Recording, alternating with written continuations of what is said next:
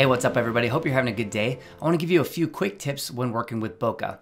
So our bokeh looks really nice here, but it definitely does look computer generated because it's a little bit too perfect and uniform.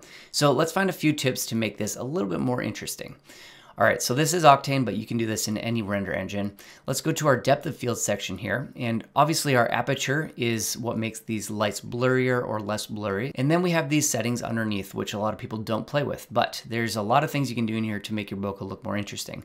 One thing you can do is take your bokeh roundness way down, and then you're going to have sort of an octagon look, and that will add some interest to here. You can also add some rotation to your bokeh, which is kind of interesting.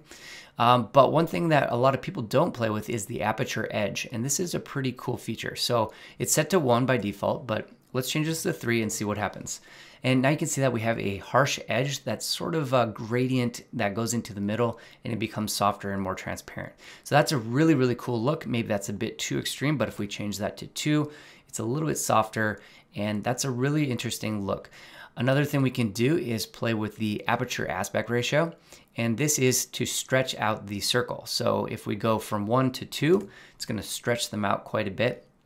And just by doing that, we're able to get a very interesting bokeh design compared to these.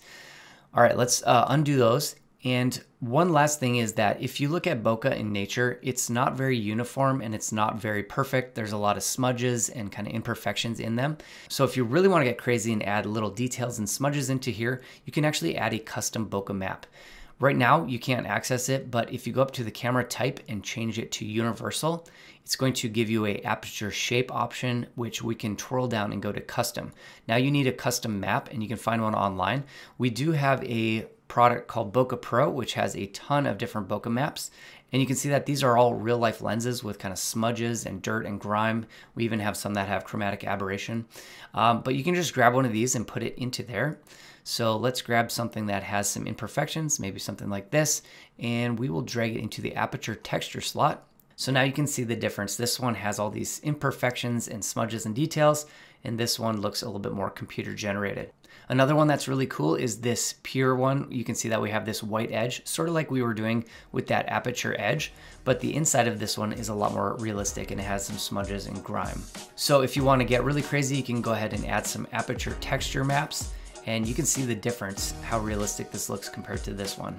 All right, those are 3 tips to make your bokeh look even more realistic. I hope you learned something new. Thanks for checking out the Pixel Lab. We'll talk to you next time. Ciao.